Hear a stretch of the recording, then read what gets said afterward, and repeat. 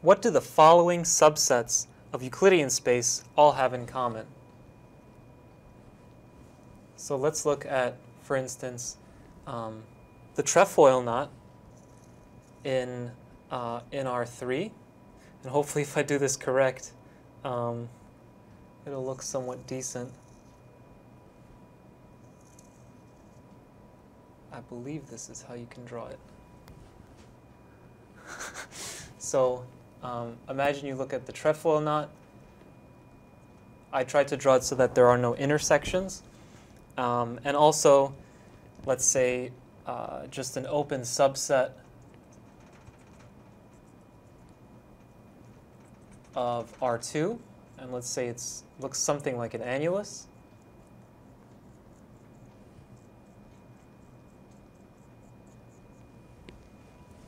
Another example is, let's take the sphere, the unit sphere in R3.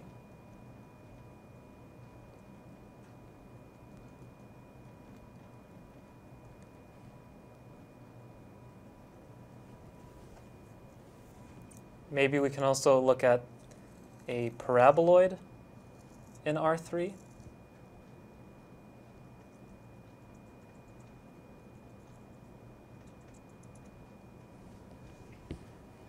Or something that we looked at before, briefly, was a donut, also known as a torus.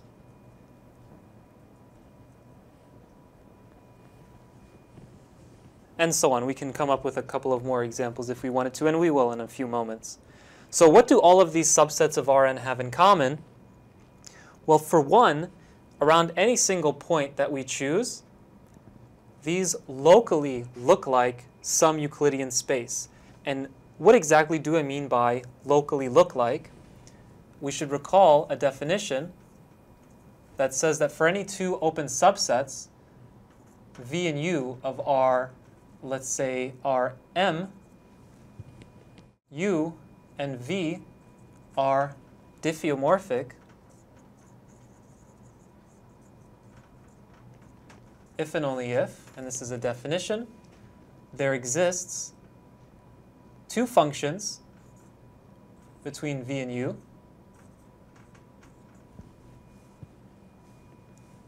such that phi and psi are differentiable. And we can also make sense of this by replacing the word differentiable with of class CR, for instance, continuously differentiable or higher order continuously differentiable, and are differentiable and are inverses of each other.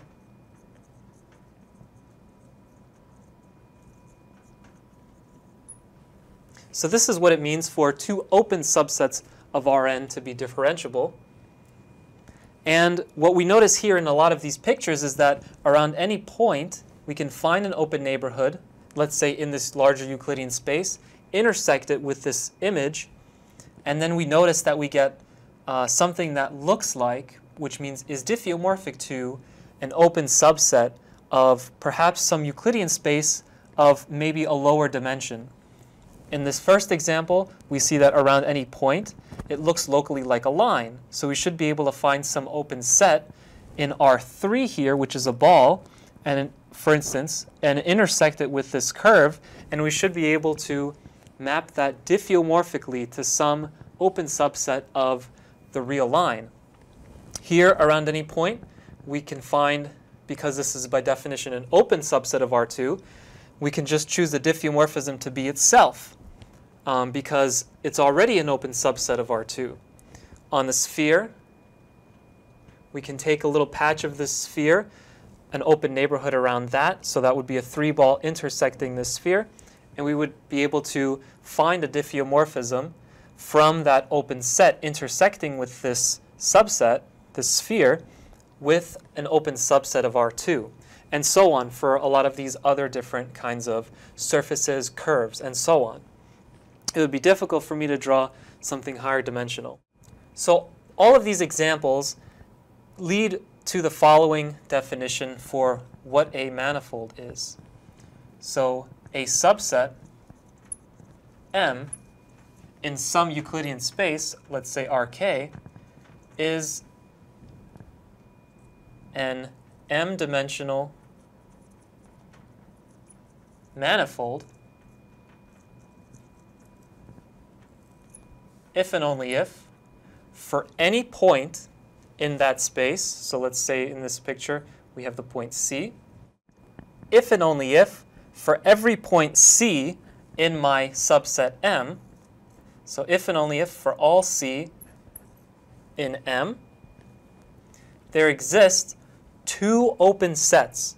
One open set in Rk, which is going to intersect with our surface, and another open subset also of Rk, but this time it's going to intersect a very special surface.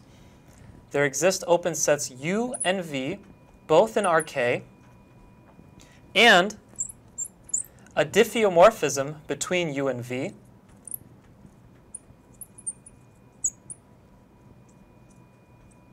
and let's try to use the same notation we have here. So U